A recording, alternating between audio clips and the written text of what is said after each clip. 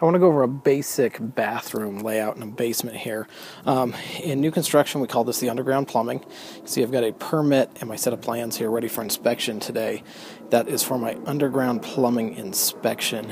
And what we've done, the plumbers have roughed in a bathroom. So over here, this is a shower drain. That's going to be for a 3-foot by 5-foot shower. So they've already done a measurement off the wall to allow 3.5 inches for framing, a 1/2 inch for drywall, and a 1/2 inch gap behind that. So 4.5 inches off the wall. From there, you measure out to the center of your drain off of both walls. That's got a P-trap underneath it. You can't really see, but the P-trap's buried. That little red can is just to keep the guys from pouring cement around it or burying it up. The cement guys will actually frame a box around that most likely when we get to that point.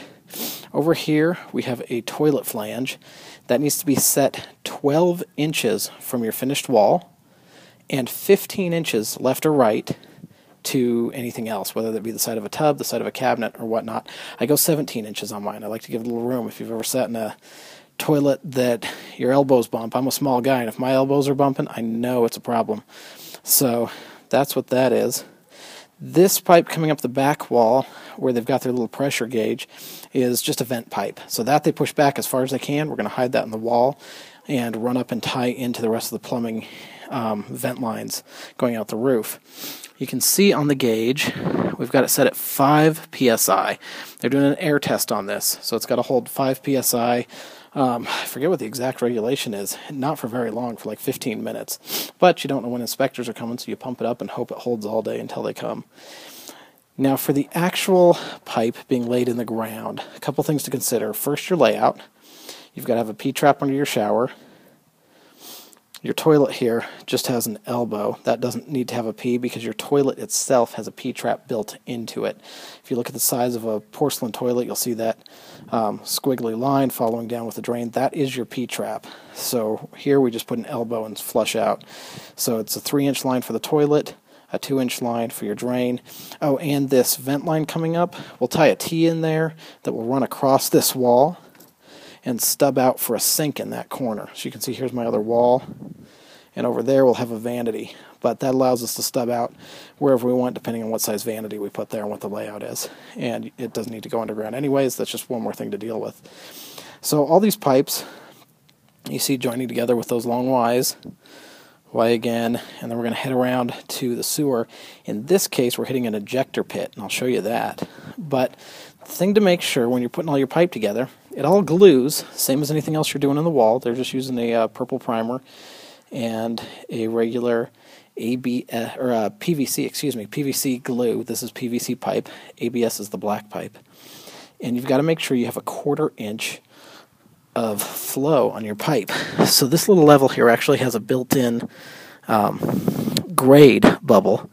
See if I can get this to show here. So you can see that little bubble there, and it has increments. Each of those little lines shows a different increment.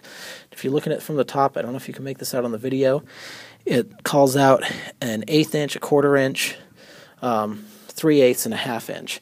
So you can get your flow if you're doing a pipe, or you can use this for setting a sidewalk form if you need to have flow on that. So we're going for a 1/4, when they say a 1/4 bubble, that's what it is, 1/4 inch per foot flow coming out of here. So this drain goes down. Let's follow it down. Just out of interest, I'll show you what happens here. So it's bedded in dirt the whole way. You want to make sure that's firm, so you don't dig down any deeper than you have to, and you pack dirt in around it to hold it in place. When this is done, after inspection, these cement workers will put dirt over this, and they'll use a jumping jack, a little vibratory compactor, to compact the dirt through here before they pour the cement. So we want to make sure it's packed solid underneath it, or it's virgin soil underneath, so that doesn't move on us. Over here we've got a floor drain. This is where the water heater will sit, and the furnace will sit next to this.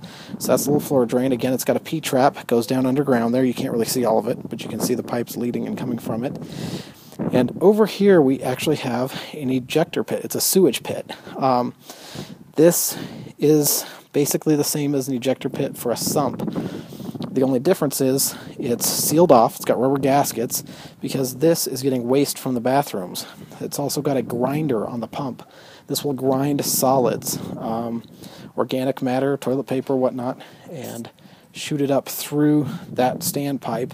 It'll come up and we'll actually frame over and go out our wall over here. We're going to a septic field, a leach field. So that's what the final product's going to look like. But right now, this is just the underground.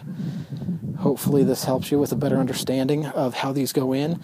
If you're trying to troubleshoot a system that you've got, or if you're trying to put one in a small bathroom, hopefully this layout in here helps you understand how to plumb your own bathroom. Thanks for watching.